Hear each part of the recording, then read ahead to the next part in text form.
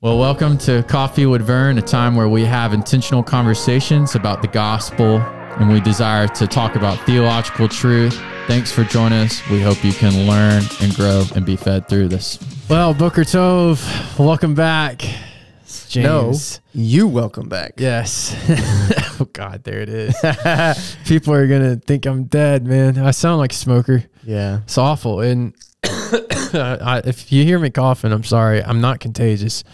I'm cleared. Even if you were, I'm so far away from you. I'm just glad to see your face and see people again. So, yeah, we had a plan. It's not even 10 o'clock. For this episode.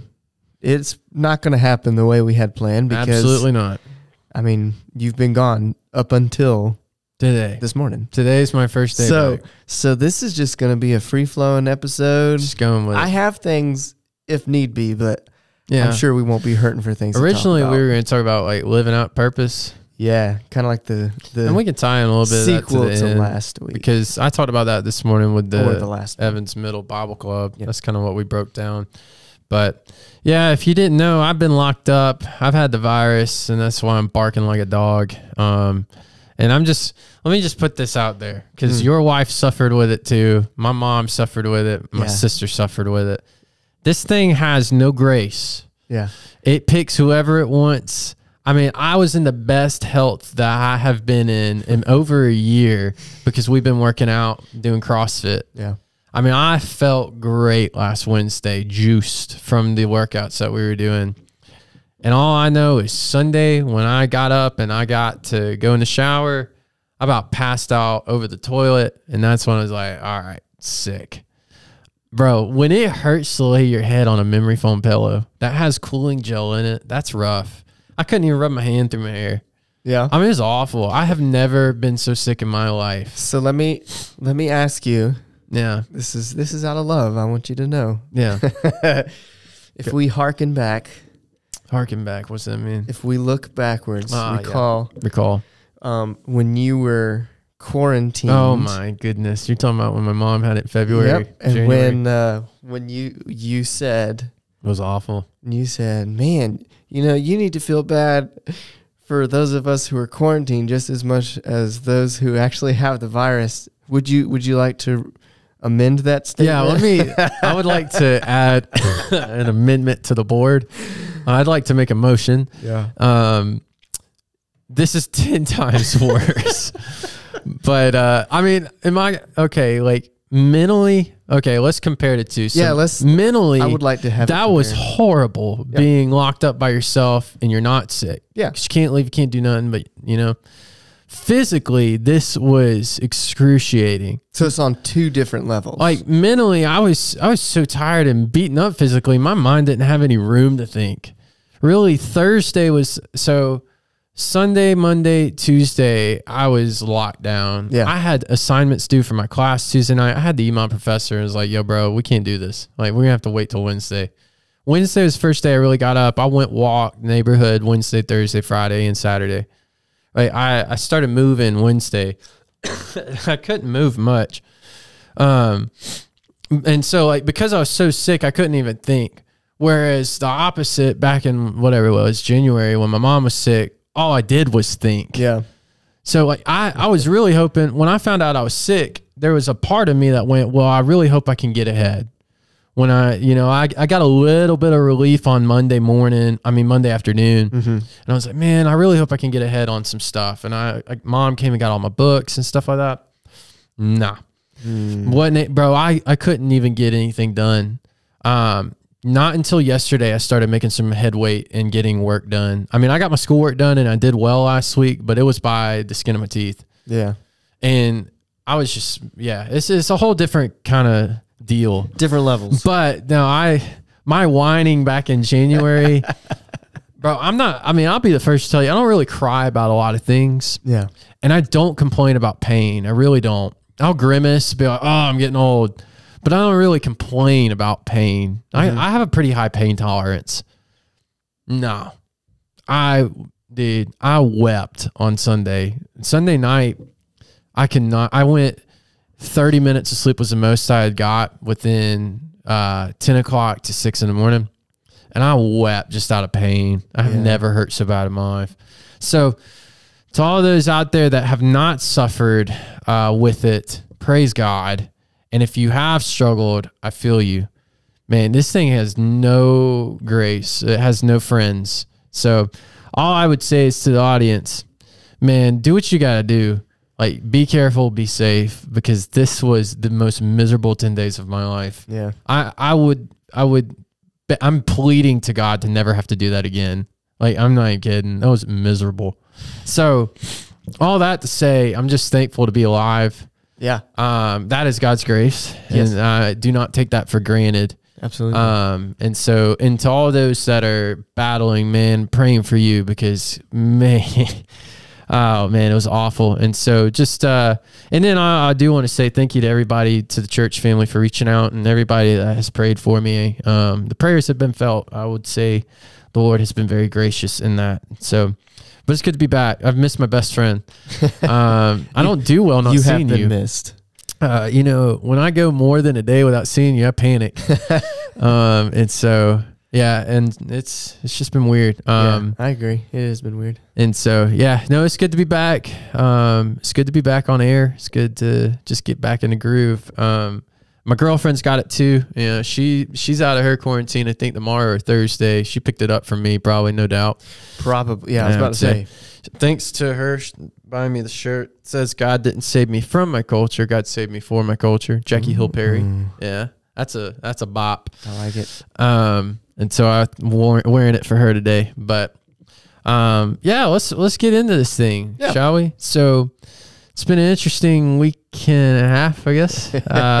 Yes. I started a couple new books. I didn't do well when I found out I had the virus. So my cousin, I'm gonna try to make this where you can follow. My cousin's husband, got it. His brother was my doctor that I went and saw. Okay. He walked in there. He said, "James, why are you in here?" I said, "Dude, I can't. I'm hurting all over. Tell me what's going on." Sunday, so not this Sunday, last Sunday, I had 102 fever, and I was sitting in the doctor's office, and he came in and told me I had the virus. Like, awesome, sick. Literally, I was pretty angry, and just sad. Did part of you though say, "I can just sit and read"? No. Oh, seriously? Not an ounce of me. I'm not very good with. So me and you're different in the two ways. I hate to be slowed down. Oh, yeah. I like to make time to read. I don't like to be given time to read. No, I'm with you there. And so I was angry. Now, I waited in the doctor's office for 2.5 hours at prompt care. And then Anna took me, and then she took me back to my house before she left to go to Greenville. And as we walked out, I wept because I was just so worried about everybody else. Yeah. Right. I was worried about my football team. I was worried about y'all. I was worried about her. Well, then I was like, you know what? I'm going to start a new book. So I started this new book on anger. It's a Christian book on anger. I can't remember the name of it because I stopped reading it. We just throw that out there. I stopped reading it. I stopped reading it. I started it on Tuesday. Then I gave up. I was like, I'm done. Yeah. Read 3 chapters of it. It was good. There were some good insights, but it was one of those things where I was like, all right, I've heard all this. I'm done. Will I pick it back up? Maybe. I bought it on Kindle. I hate reading on an iPad, by the way. Me too. Can't do it. It was awful. But it was a good book. Started reading that. And then I was like, you know what? I do want to try to get into this reading since I have this downtime in the basement. I was back down there, except this time I had the virus. That was fun. Oh man. Yeah. And so my mom got me this new book for ordination called Rejoice and Tremble. And I don't have the cover on it because I don't like to mess up the book sleeves. But this is like the second book within the Union series. So that's what I think it's called. Doesn't have an introduction. They have a preface talking about it. But the Union series is the one that Gentle and Lowly's in. So you got Gentle and Lowly, Rejoice and Tremble, and then the new book that's coming out in September called Deeper. And it's written by Dane Ortland, and I'm excited about it. Yes. Well, this one's all about the fear of God. All right, so I was like, whoa, yeah, we're going to start that. Phenomenal book. Something I've been stewing over because I've had the time. Since Friday, I've been just stewing. Since Friday, I just kind of sat and thought, is man doesn't fear God. No. At all. Like, at all. Now, this virus put the fear in me of like, yo, woo. Yeah. You're not invincible. Because I'm not going to lie. Last week I was going, or 2 weeks ago I was cooking. Had the football game, CrossFit 4 days a week, Bible study at Evans High School. We were cooking. I mean, I was glazing, baby. And then it all came to a screeching halt. Well, fear, I mean, was real when this thing hit. And so I started this book because, like, you know what? I need to read that. I need to understand what it looks like to fear the Lord. And so I started this book. Great book. And I also just started because everything that's going on around us, between the virus, what's going on in Afghanistan. Have you been keeping up with any of that? Just here and there. I've been trying to keep up with the Christian side of it, like our missionaries and our pastors. Yes. And it's just excruciating. Yeah. You know, I mostly read whatever the Voice of the Martyrs. Yeah, and that is the painstaking stuff. I saw something yesterday, and like, I'm off of social media for right now. I just can't deal with it anymore. But I saw something a couple days ago talking about how the Afghanistan church is growing. The underground church is growing. Yeah. And so it just reminded me of what we talked about, how when the church is put under pressure, it bursts. Grows, yeah. Now, this is a spiritual growth. This is not just like a physical numerical. It is physical in the sense like the Spirit is working. You know what I mean? Yeah.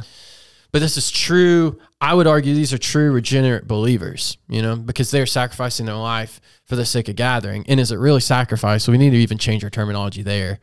They are willing to give their physical life for the sake of growing spiritually. Have you, I'm sure you have, I know you have, but I'm going to ask you anyways. Yeah.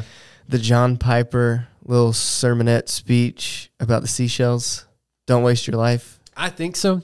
A long time ago. You need to watch it. It's Is it on YouTube? Oh, yeah. And he talks about these two women that he knows that went to his church. They were missionaries, and they died in the field pushing 80.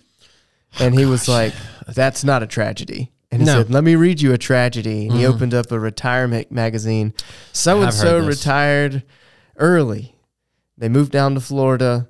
They like to ride their boat and collect shells. I have heard this. Yep. Yeah. So when he's that's like, a tragedy. in the last chapter of your life before you meet God, was you're collecting shells. He said, what are you going to do when you get there? Here, God, look at my seashells. And then he's like, you know, John Piper, don't waste your life. Yep. So I read an article where he talked about that in a different sense, talking about retired pastors wanting to just spend the rest of their days playing golf. Yeah. And it's like, wow, that's so rich and so true.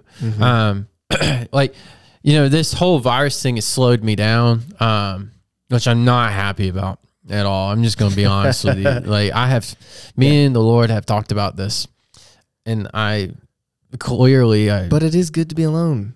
Jesus went to be alone. I'm not talking about the alone part though. You just mean slowing down. I'm talking about, I hate having to slow down, dude. When I'm in a groove, I'm in a groove. Yeah. And this thing slowed me down. And if you have said this to me, this is not a cut at you. So take this with a grain of salt, all right? Let me just put that out there. I know it's coming. Now, I have been told by a ton of people, no, the virus is going to slow you down. You're going to have to take it easy. You're going to have to work your way back, stamina-wise. I'm like, yes. Physically, yes, I agree. I biked 4 miles yesterday and about passed out. Like, yes, I know. I know I'm an idiot.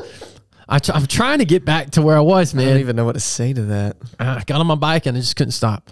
But yes, I get that physically, like, I'm not where I was. I'm going to have to work my way back.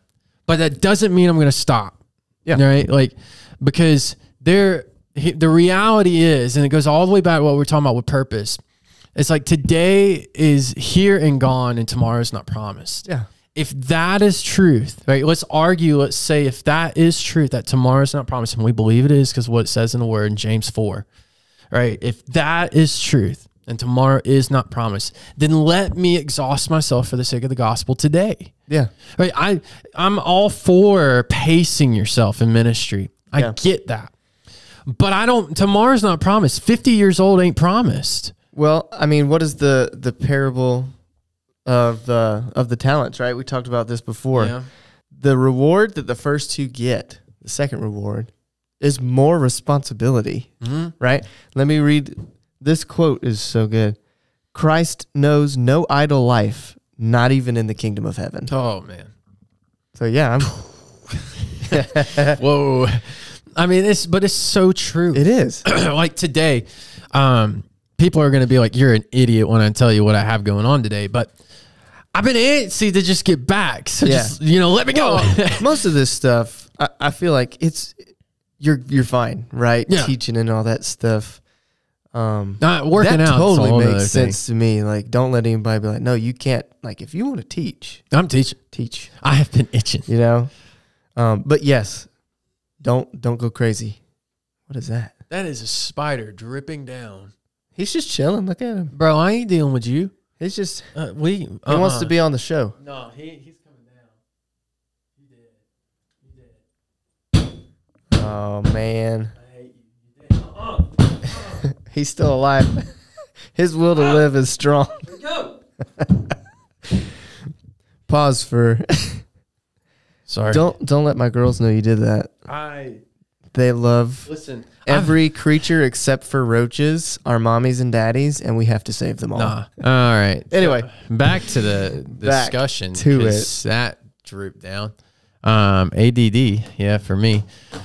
But that's kind of where I'm at with this whole thing of ministry. Like I've hit this crossroads. And I think this is a crossroads we all have to face as ministers, because I'm gonna be honest with you. I am disturbed. I think that's the only word I can use. It's like I am disturbed by American Christianity more now than I ever have been. Yeah. Because we've talked about it. I'm not a news guy. I don't watch the news. But lately, like we just said a minute ago, I've been trying to keep up because we have a lot of Afghan brothers and sisters that are just dying. And, my dad was sharing with us yesterday, like, today is the official day the Taliban is officially in charge. Yeah. And like you have to weep. And if your heart doesn't break, then do you have a heart? Because have you even heard of what's going to happen? Because I asked, I was like, so what does that mean? Here's the phases. So Sharia law will be put back. Right. What that means is women have no rights. And what it also means is the young girls become sex slaves. And that should break every fiber of who we are. And it doesn't matter if they are Muslim or if they are not. It doesn't matter what their walk of life is. That should break the heart of men, because those are people in the image of God. And that's kind of where I'm at with it, with this crossroads, is because we have, I don't even know how to put it, but it's almost like we are so mad at the political situation that we're blinding our eye to the reality of people that are in the image of God. And I'm going to be honest with you, my heart breaks for those that are also in charge of the Taliban. Yeah, as because they don't know because they God. don't exactly. And God has really burdened me over this reality of lost people. Yeah, but you should pray for their salvation just as fervently for the Taliban as you do for those under their rule. I would argue, as hard as that sounds and is. Yeah, and I can see where this would get me some emails. But I would argue that the wrong prayer to be praying is, Lord, destroy the Taliban. Yeah. I would say the prayer to be praying, like, destroy the organization, yes. That, like, as far as the infrastructure, like the laws of what the Taliban is, yes, absolutely. It's paganistic, heretical, ungodly, unmoral. Yeah. Destroy that. Destroy Sharia law, all of it. But not the people, because those are lives. Yeah. Like, we need to be broken over salvation on all senses. So that's one thing in the book I'm reading. So over the summer, I finished The Attributes of God by A.W. Pink. Oh, man. I finished Gentle and Lowly. This man read all summer. Always a banger. And then I'm halfway through this one, which somebody, thank you so much, whoever got me these books. I have no idea. You're killing me. I would just like to send them a thank you. Just tell them thank you right now. They're a listener. Thank you so much. I deeply appreciate the books that you gave me, whoever you are. But I'm reading from Every People and Nation, A Biblical Theology of Race. And it's from a series, The New Studies in Biblical Theology, edited by D.A. Carson. And it is blowing my mind. It's just not something I have really given a lot of thought to. Like, what the different races, quote unquote. I'm not going to talk about all of this because it's like a mind grenade, this book, a lot of it. Oh, it is, 100%. So, yeah. So we could probably talk about that later. But one thing that stuck with me, and it is the best quote from the book, was, why did God create one man? Because no one should say to one another, my father is better than yours. Oh, man. Yeah. Oh, gosh. Yeah. Pair that with the fact that Adam has no nationality and unidentifiable race up to like Noah. And even the Hebrew nation didn't exist until the 400 years that they got together in Egypt. And those weren't one group of people who were homogenous. Yep. Anyway, aside, we all are made in the image of God. Every single person. Yeah. If you hate someone, and this is hard, like this is something that these are heart checks, especially with the Taliban stuff, like stuff I struggle with. If you hate someone like that, you're hating someone who was made in the image of God. Yeah. And like, it is just so, it's been put in our face so much lately, between the racism, and all of what's stewing here in America to what's going on in Afghanistan. It's just, it's here, it's reality, and we don't like to face these things until they're right in front of us. Yeah. We say, oh, we'll handle that when it gets there. Well, it's in front of us. It's in front of us. It's here. And the church has got to make a decision. Are we going to go with what the culture is pushing, so that we are morally accepted, and so that we are accepted and just ooey gooey loved by the world? Or are we going to say, no, like, I'm going to be set apart? Yeah. Because it's that whole concept of that series I'm watching from Auburn Community of remnant. Like the people of God are a remnant for a reason. Yeah. They are a remnant to be set apart, distinct, to be a holy nation, a holy people. And a holy people means a set apart people. You cannot be holy and set apart if you look like this world. Yeah. They're oxymorons. And so it just, it's just been something I've thought about a lot since I've been at home. I haven't done a lot of thinking while I've been at home because my brain has just been out. But I just, this Afghanistan stuff just really breaks my heart. Not just for the Christians, but for the unbelievers. Like, it just breaks my heart. And just studying this Fear of God book, I'll talk a little bit about this for a minute, really kind of brought a lot of that to light too, because there's two kinds of fears that Michael Reeves defines. There's sinful fear, and then there's right fear. And sinful fear is the fear of when you are in sin, you don't know the Lord, and you truly are scared of him. Yeah. Like, it's a fear if you're an unbeliever, you should have. There, a couple of my studies ago, there was an example of that. It was a man, he was a famous writer in the 30s, and he lived on the Mediterranean Sea. He had a huge villa. He was a millionaire. He had servants and chefs and all kinds of stuff. His nephew said he came in and saw his uncle staring at a Bible that he had given him, and he was angry. He looked angry. And he said, I've been reading this part, for what does it benefit a man if he gains the world but loses his soul? Yes. And he said, that used to hang above my bed when I was a child. And he said, of course it's a lot of bunk, but it makes me think. And he said in the days following, his uncle would fall into fits of shrieking terrors, yelling, I'm not dead yet. Do not take me. I am not dead. I'm not ready to go. Sounds like Martin Luther. Yeah. Sounds just like Martin Luther, it was a wrong kind of fear. And that's what he even talks about that Martin Luther had prior to really coming to know the Lord. Yeah. When he would scream in the dungeon, or not dungeon, but in the monastery of like terror. And that brings up a good point. Before I share a quote from this, Greg Wilson, man, love that guy. He is over FCA here in Augusta. Shout out. Man, he was telling me about what his son does. So his sons are my age, as twins. And I believe one of them works with like hospice, and was just kind of sharing about how it's a calling of a job. It's a ministry field and he was sharing how the unbeliever that dies and then the believer that dies, like you can see So the difference. Poof. So let me put this into perspective. If this doesn't make you need a change of shorts, like this is insane. He said his son handles it well, because that was my other question. It's like, how do you mentally carry that and seriously. spiritually carry that? Like The heaviness. I haven't had to deal with that yet. Like I've not watched somebody just step into the next life. Yeah. And I'm not ready for that day. I'm going to be honest. I'm just not. But he said for the unbeliever, it's like in their eyes, terror just hits. Like this fear overtakes them, and you can see it.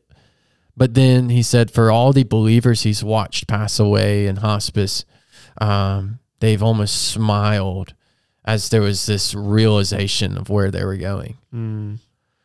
Peace. And it left me with chills. Because that's what we're dealing with. And I'm coming out gunslinging. I've been locked up for 10 days. Okay. Like, that's just what happens when you put James in a house for 10 days. Yeah. Like, Christian, wake up. If you call yourself a Christian and this kind of stuff doesn't burden you, I would argue you're not. And call my bluff and email me. That's fine. But like, this is real. Yeah. Like what we're dealing with is life and death. And we're just walking around mad that somebody sat in our pew. Amen to that. Or real life actually happened. Or like mad that the bulletin isn't being printed. Or mad that our favorite song didn't get sang.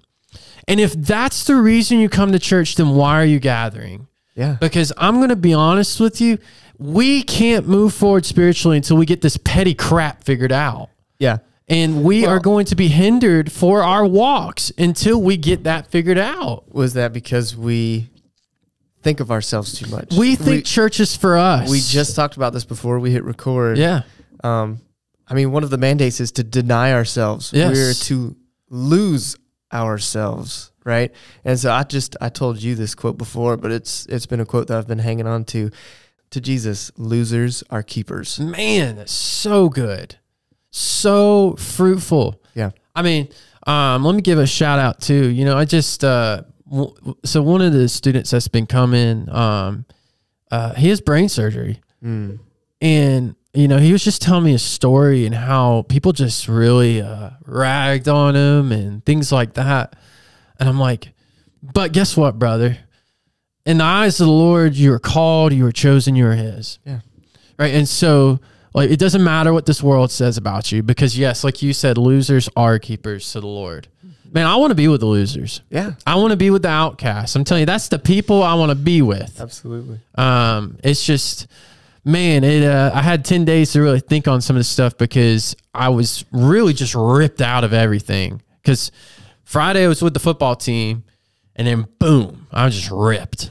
And I just had a lot of time to kind of stew and think. And it just hit me, man. Like, I just know from my own life, like, I had a wake-up call yesterday when I was watching the sermon I was watching about, like, are you going to pursue Christ in whole, or is it just going to be another thing? Because that is just not the life I want to live.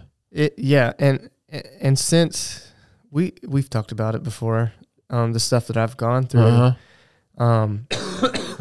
it is all in or all out. There is no middle ground. There's no middle ground. If you think you're okay just playing a little bit here, playing a little bit there, like I can be a good Christian, but put Jesus on the back burner for a little while here, during the week. Like, it is all in. The get out of hell free card is not a real thing. It's not a real thing. It's not a real thing. It's either you love Jesus or you hate Jesus. There's no in between.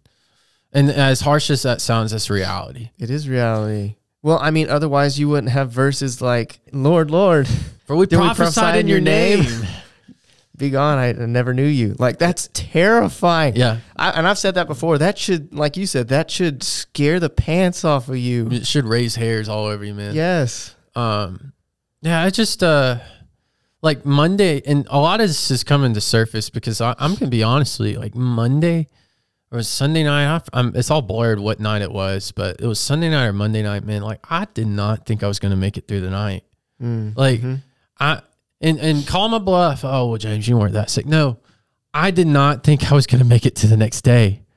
And in my pain and agony, I cried out to the Lord, and I just said, Lord, give me rest and relief. I mean, I was pleading just for some kind of rest, dude. I have never been that sick. And yes, did it take a virus to kind of get some of this stuff stirred up? Yeah. And is that why God brought it to me? Maybe it was. As angry as I was, I've got to take the good out of it. And I've got to go, Lord, you showed me some things. So thank you. Thank you for your grace that you showed me some things. But I just, and if it sounds like James is just ticked off at the world, he's not. He's not. Like, don't walk away from this episode going, well, man, who peed in his Cheerios this morning? Like, no one. I didn't eat Cheerios. Is that a phrase? Yeah, it is. I can't taste anything or smell anything, so I didn't eat Cheerios. I'll tell you that much. But here's the reality. It's a whole concept of God, you brought me through this because it was him, not me. You brought me through these 10 days. You brought me through this virus. Let every moment now account. Let it matter for something for you, because it is just, I'm just exhausted at watching so-called believers, claimed Christ followers, claimed Christians, look nothing like Jesus. Yeah. And that just, it hurts me. And like I said, I work with a football team, and that's a dark area. Yeah. If you want to see dark, like that's a dark area. There's all kinds of different walks and backgrounds coming, and they don't want to hear from this guy that carries a Bible around. Some of them don't, but man, that's my mission field. And if you're like, well, that's, I mean, you've very obviously and clearly been called to do this. Oh, there's no, like, I sleep thinking about these guys every night. Yeah. I'm thinking about what kind of conversations can I have. Yeah, I'll be honest with you. If there's one thing I know about you right now in your ministry, it's that you are supposed to be there with that football team. Yeah, I'll tell you, that's one area I'm not questioning. Yeah. I'm questioning a lot of things. Not about my job or nothing, but like I'm questioning a lot of areas of where is God directing and leading in the future. Yeah. And that ain't one of them. Like, yeah. I've already told coach, like, I want to be with you for years. Yeah. But man, I'm burdened. And me and mom were talking about it. I'm burdened over salvation. I'm burdened over lost people. And if you are not burdened, I would ask you to pray the same thing I prayed in college when I wasn't, because I got really tired of hearing about evangelism in college, because it's all I heard about. I would ask that you get on your knees and you plead, Lord, break me for lost people. Because I did, and he did. And he broke me. He broke me. And so, man, it's good stuff, though. Yeah. And it's hard to hear. It is hard to hear. And yes, like sometimes we need to be spanked. Yeah. And so if you got spanked good, like I ain't going to apologize. I'm unapologetic about it these days. Like I got spanked, so you're going to get the aftermath of my spanking. But, man, we're not, you're playing with fire if this is not reality to you. Yeah. Take that how you want, literal or figurative, but you're playing with fire. And I'm going to be honest with you. I don't want to touch it, because guess what fire does? It burns you. Yeah. And why would we play with it when God has called us to walk in light? I don't know, man, but well, I can tell you, I can't taste this thing. It's supposed to be cookies and cream. I got no idea what it is. It's just a creamy shake. I'm getting tired of not tasting anything. But man, I just want to say thank you to everybody that reached out, prayed for us, and checked on me. I mean, there was some long days and hours. I don't usually get sick, and that was what was crazy. I mean, I told myself I'm invincible. I'm fine. Right. Boom. God was like, no, you're not. Virus. No, I'd encourage everybody, stay healthy, man. Stay safe. Do what you got to do to protect your family. Be smart. Golly, just be smart. And keep pursuing. But is it next week we start our series? We're getting ready to unveil some stuff soon. I do know that. So exciting stuff is coming. And I'm excited about that. Hey, if you are part of Ecclesia and you listen to this before Ecclesia tonight, we are meeting tonight. Not Monday this week, obviously, because it's Tuesday. And then we'll be back on track after that. But hope you can join us tonight. And then we'll be back tomorrow to finish out our Set the Example last message. And so great stuff. It's good to be back. But until then, go drink some coffee and let me know how it tastes, because I can't taste it. And I'll see you next week. Shabbat shalom. Go in peace.